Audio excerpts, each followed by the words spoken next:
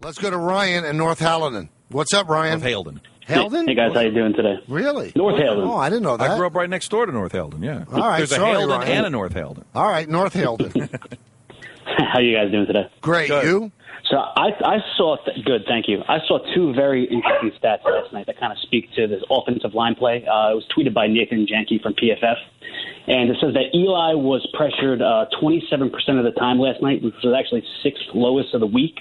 And the big problem was that on 50% of the time he was sacked as the most.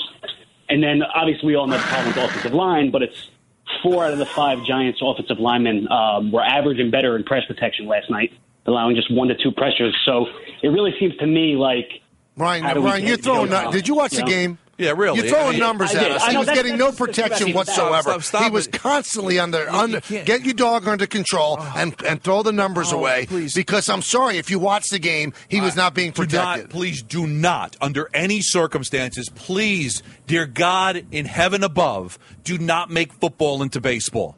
Where now everybody, because they love football, so they're going to come up with all these nuanced statistics, how this one did this and this one did that. I got eyeballs. I watched a 36-year-old quarterback getting slaughtered. He got sacked 5 times. How many times was he pressured? Were they able to run the football? So that means the defense knows exactly what's coming. So the times he did have time, everybody dropped into coverage and nobody was open, and eventually the pocket deteriorated. Everyone realizes they've got a pylon as a left tackle. So stop with all these, the Pro Football Index, Yo-Yo Bumchuck tweeted this about this stat and that stat.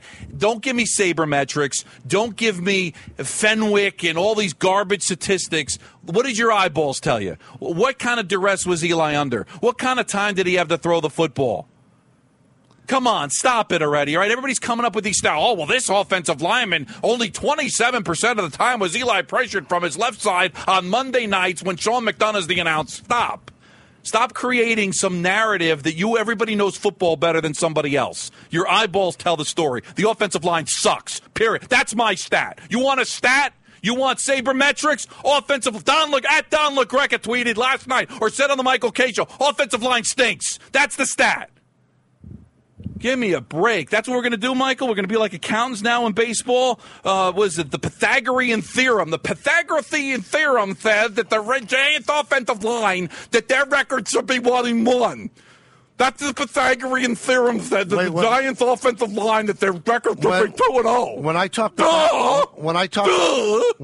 Pythagorean Theorem, I sound like that? No. Oh. The people that trust the Pythagorean Theorem, Okay. the people that listen to the Pythagorean Theorem, the people that sit there at their desk that only know the naked body through National Geographic, that do the math to come up with the Pythagorean Theorem. That's what they sound like.